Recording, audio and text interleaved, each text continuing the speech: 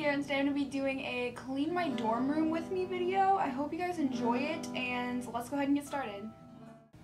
So the first thing that I'm going to do is I'm going to go ahead and pick up any trash and take it out of my room, and also switch out the trash bag in my trash can once I take the trash out.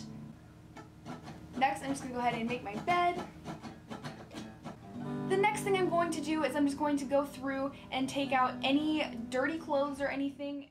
And then I'm just going to go ahead and put all my shoes away in my closet if I have any lying out. I just line them all up and then they look a lot more neat.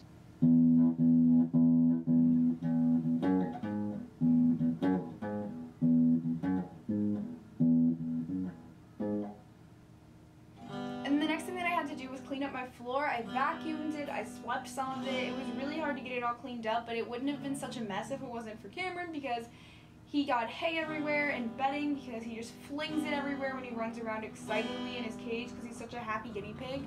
But yeah, so I had to clean it up.